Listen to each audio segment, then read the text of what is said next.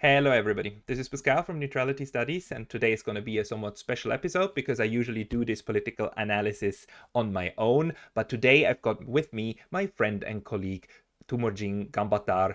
Jin is a medical doctor in Japan, and 2 years ago we wrote a chapter together in a book about Mongolian foreign policy. So he is one of my go-to experts when it comes to Mongolian affairs, because although he is not working in the policy space, he has a very, very close eye on his home country, and he knows a lot of what is going on. And he looks at things like what happened 2 days, not 2 days ago, yesterday, when Vladimir Putin went and visited Mongolia in order to not only high-level talks, but also to sign a couple of bilateral agreements. And the international community is quite mad because Mongolia is a signatory to the ICC, to the International Criminal Court, to the Rome Statute, and would have been required by ICC rules to arrest Vladimir Putin, but that didn't happen. So there's a lot of talk about what this means for international law, but also for bilateral relations. Therefore, I want to discuss this with you. Jin, welcome to the show. Well, thank you very much for having me today. And yes, a lot of people are angry at what happened in Mongolia yesterday. Saying things like, "Oh, Mongolia has just forsaken its obligations to the International Criminal Court," and this is another step backwards in establishing universal justice, etc., and etc. And even the Ukrainian Foreign Ministry spokesman wrote on Twitter saying that he would work with his partners to punish Ulaanbaatar for his actions, which is, you know, doesn't make any sense in the first place because, well, as you just mentioned, the visit had many implications in many ways, in bilateral sense, because I think before we jump into the main topic, I think it's better to start with the just a map. Just looking at a map, just look at where Mongolia is located. Russia and China, those are the only two neighbors the country has. And keeping good relations with with those two neighbors is just common sense. Just Yeah, just imagine arresting Putin when as he lands in Ulaanbaatar. What kind of universe does that make sense? yeah, because it looks as if the I don't Mongolia know. had like a third border with Kazakhstan, but actually there is none. You're a big country, but you're Mm. sandwiched Yeah, between 32 two kilometers away. 32 kilometers, but you're Mm. sandwiched between two giants. And maybe this is why Vladimir Putin also chose to make this the first ICC country to go to, because it's absolutely Yeah. clear that he would be safe there. I mean, how would you, even if he got arrested, how to get him out of the country and into the Hague? But even more than that, it is really hypocritical for Ukraine to demand the arrest of Vladimir Putin from Mongolia because, But exactly, uh, Ukraine is not a Ukraine member. They Ukraine is just not a member ratified of the it last ICC. month. The Just and even then, when they ratified it, they added an asterisk to it, saying that their soldiers would not be convicted of war Yeah. crimes. So, I mean, this map here shows the countries that are part of the Rome Statute, so that are bound to ICC rules. Green means bound by ICC rules. You signed and ratified. Yellow, orange means they signed but then withdrew, and yellow means they only signed but didn't ratify. So Ukraine actually ratified it last month. You're saying? yes, in August, But only if they themselves are not put under those rules with a little asterisk. precisely for Ah, 7 years, because they well, don't want their soldiers to be convicted if they were convicted of war crimes in Russia or Ukraine. We don't know. it's just a height of hypocrisy, isn't it? To then like Precisely. give out these demands and also voices in the United States. Although I haven't followed any uh, official statements, but the pressure on Ulaanbaatar was quite high, wasn't it? Yeah, from the International Criminal Court and from Ukraine, those are the only two official statements made about the situation. Hmm. Yes, but there were So many unofficial statements from the Western embassies in Ulaanbaatar, saying things like, "Oh, we stand with Ukraine," and condemn the Russian aggression, blah blah blah. Well, yes, but you know. Yeah, I do. And the point is that the agreements also that were struck, I think, were quite interesting. If we look at this one here again, Mhm. like on the Kremlin's own homepage, of course, this is front page news, and not just one news, but there's at least two or three articles about this, among others, what was said during these meetings, and I think the atmosphere was extremely friendly, right? Your president, who is also the head of state and head of government, he No, not head of was government, head of state. We do head have of a prime minister. right. It's more like the French system, like, but the president is the Well, more between like more parliamentary than the French, like between Britain and France, I would say. okay, okay. The Yeah. But this is the important one, and they had like a very friendly meeting, and also your president gave a quite long speech and said things like, "I am pleased to note that the traditional friendly relations and cooperation between the peoples of our countries, as eternal neighbors, have become stronger over time." So this is the kind of language that no Western European country at the moment would use, right? And the thing is that Mm. Mongolia is not a dictatorship, right? It falls kind of out of this framework of evil autocracies versus good democracies, because Mongolia is a good democracy and it has very friendly relations to its eternal neighbor. Yes, I mean that language is quite interesting because it works so well in the Mongolian language, and it's an English translation, so it's kind of difficult to grasp the real nature of that phrase. But eternal neighbor is quite a lot of used phrase in Mongolia regarding Russia and China, because as I said before, it is a geopolitical fact. It is a geographical fact that you cannot just move your country across the ocean. You have to deal with your neighbors. That is common sense. You cannot uh, just expect to live in peace if you're always getting in trouble with your neighbors, and that's the number one priority for the Mongolian government, I think. Yeah. Although the Mongolian government or Mm. the state in general also has this so-called third neighbor policy, right, in which they're Yes. trying to like metaphorically create closer Mm. links to third countries. Now, how do you think this is going to be impacted by this visit? Mm. Well, yes, the third neighbor policy is quite an important part of Mongolia's foreign policy because uh, just as looking at history, looking at the geography and how Mongolia has been sandwiched between these two giants since late 17th century onwards for the last 300 years. It had only two neighbors. Well, briefly with Japanese puppet states in early 20th century, and it never had any third neighbors in the last 300 years. And only since the collapse of the Soviet Union in 1990, Mongolia really started doing its own foreign policy, and the third neighbor policy was a vital part of that because they knew how difficult it was during the previous centuries to be sandwiched between these two giants, and they had to find a way uh, to the outside world. And then and the third neighbor policy, well, obviously includes the United States, the European Union, Japan, South Korea, India, and not only those Western democratic states, of course they are the big part of it, but also with you know old friendly countries like Vietnam or North Korea or Turkey, uh, etc. Yeah, Other countries that are not traditionally labeled as Western democracies, but they are all part of Mongolia's third neighbor policy.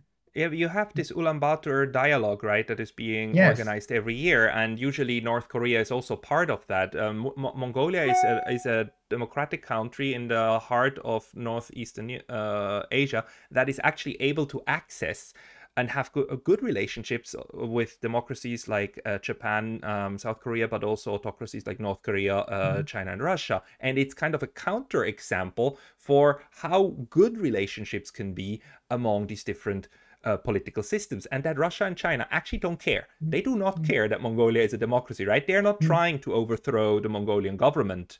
mm. Precisely, precisely.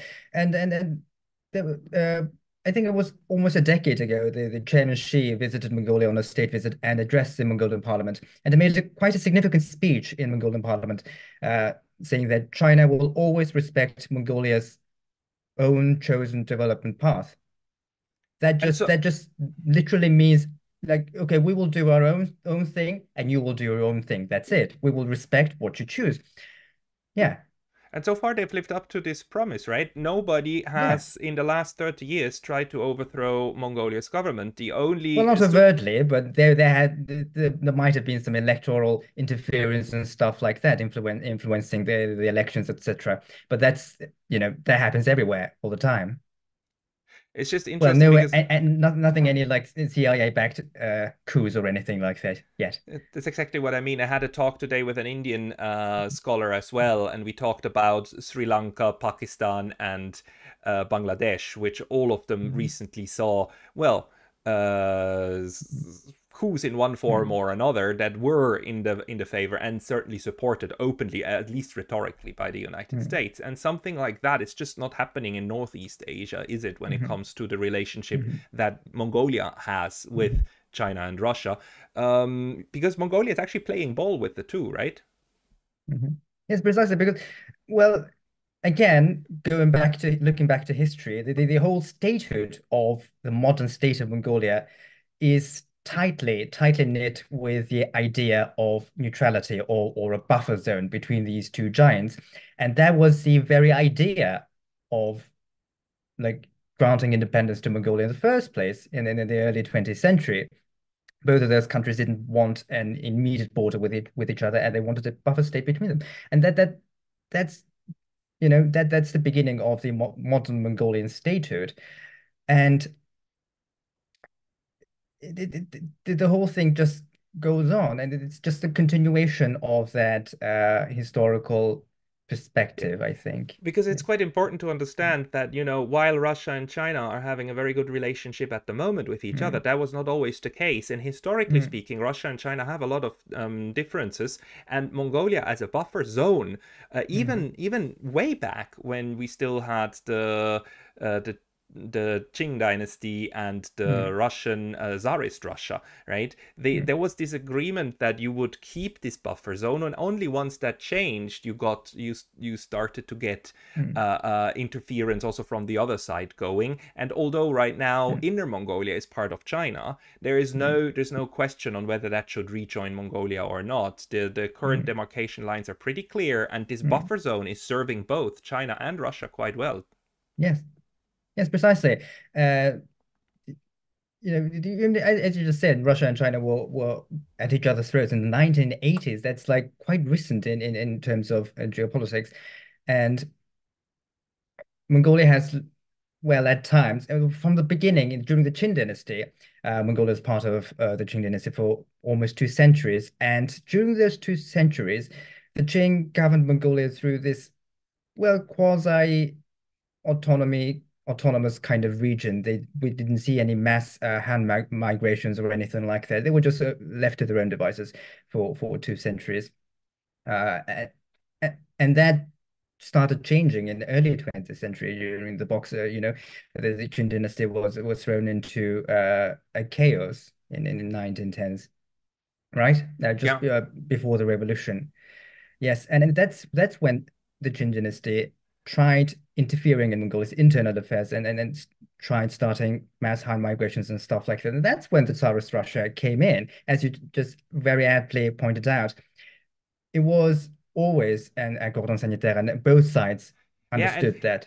and the interesting thing is the Soviet Mm. Union kept it that way. I mean, sometimes Yes. Mongolia is referred to as the 16th Republic, but it Mm. never was incorporated, right? Mongolia was in Northeast Asia what Poland or Hungary Mm. were in Eastern Europe. It was a satellite state that, yes, politically was quite dependent on Moscow, Mm. but legally speaking, it was always kept to its own devices. You had your own Mm. kind of Mm. Stalinist dictator who did a lot of bad stuff, but it was not a part. It was not like Ukraine or Belarus, Mhm. integrated part of the Soviet Union. Well, yes, as you said, during the Soviet period, that idea of neutrality was a bit skewed because, as you said, Mongolia was so closely tied to the Soviet Union that it was sometimes called the 16th Republic. That is how dependent Ulaanbaatar was in Moscow, and in its foreign policy it was basically written in Moscow and just executed in Mongolia. All the ministerial orders and stuff like that were first written and drafted in Russian in Moscow, and then they just sent it to Ulaanbaatar to be translated into Mongolian to be published. That's how ridiculous the situation was. And an entire Soviet army was based in Mongolia until 1990s revolution, just in case that a war broke out between the Soviet Union and China.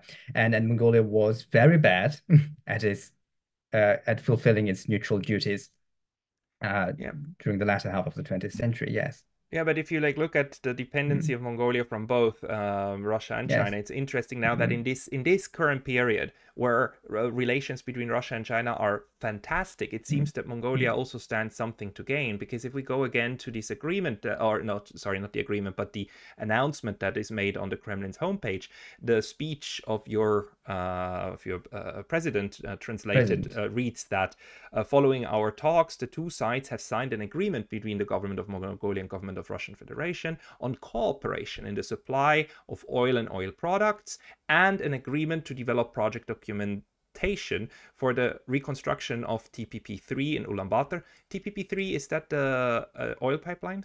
It's a power station. Power station.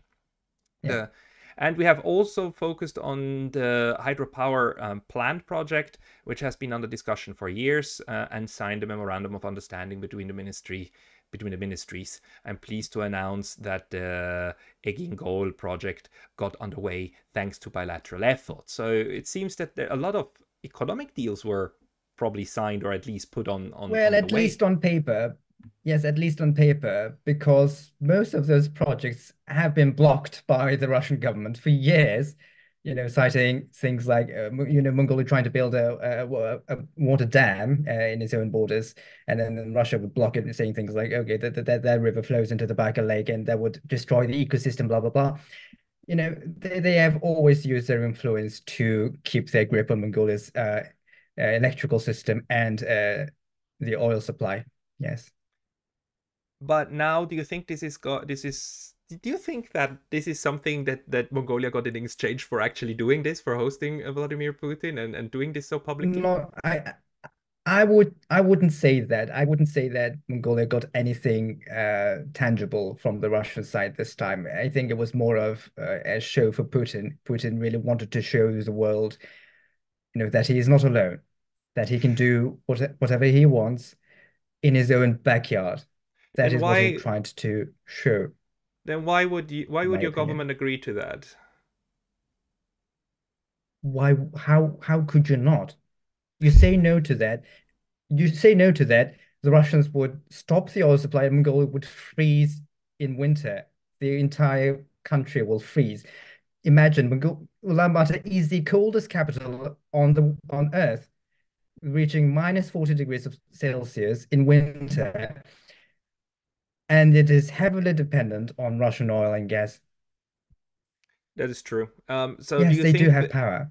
But on the other hand, Mongolia also has had a extreme kind of lineup of world dignitaries coming to Ulaanbaatar in the last 1 year. I mean, I think the Pope was there, the Yeah, Swiss president was there. There were so many. Help me, remind me. Even Blinken was there, wasn't he? Like yeah, months Blinken and, ago. and German president, Slovenian president, the Bhutanese royal family, the Lao president, uh, David Cameron, Foreign when he was yeah, foreign foreign minister secretary, yes, of the UK. yeah. So Mongolia is like really at the moment playing with everybody, right? So I think this request from the Russian side, if it was such, was probably playing into the hands of Mongolia, no? Yes, I mean that in an ideal world, yes, that would be how they would frame it, Okay, we are a peace-loving country. We are friends with everyone. We have no enemies. Everyone was welcome if you were friendly to our country, and that's it. Yeah, it's not They even they are that. not bound by ideologies, you know. This whole rhetoric around, you know, the Ukraine conflict or the Israel-Gaza conflict and stuff, etc., are so infused with ideologies. But in real life, human lives cannot be, you know, discussed through ideologies.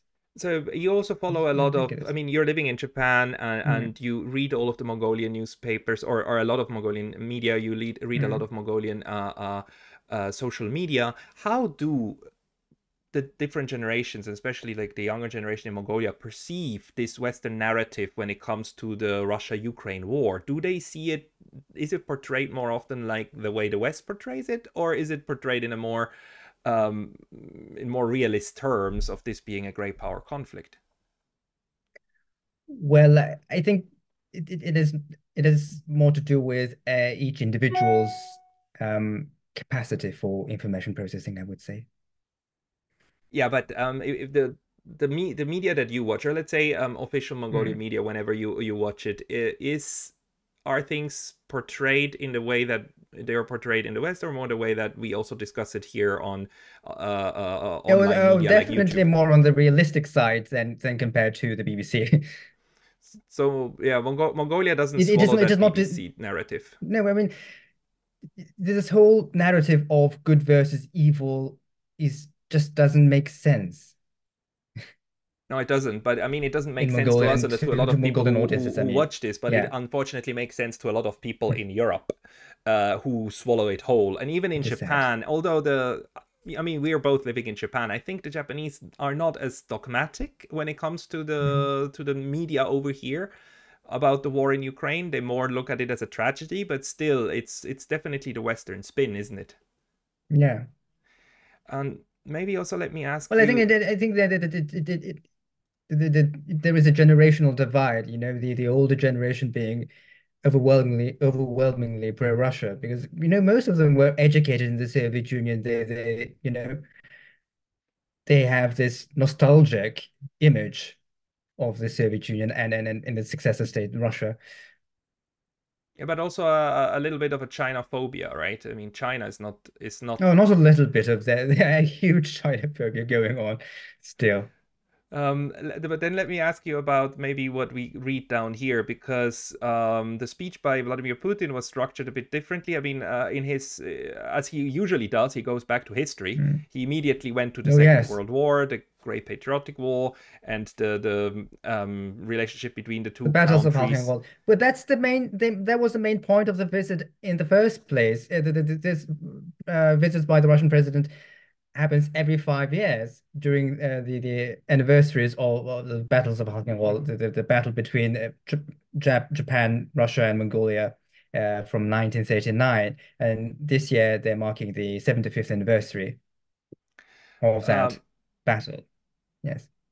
Do you think Mongolia, because one of the things that bothers me so much is that in Europe we seem to only to remember the world started in 2022, right? Nothing, no Russian European relations before 2022 seem to have ever existed, maybe with the exception of 2014, and this drives me crazy. Is the situation in Mongolia actually a bit better, where people are aware that there is a much longer history with the Russians and that you actually can have Mhm. a peaceful outcome with them? Mhm. Yeah, true. It is absolutely true. Yeah. So, and what do you think about these economic plans now? I mean, even Vladimir Putin mentions the TPP-3 and the hopes for more interconnection, and also bringing Mongolian students to Russia.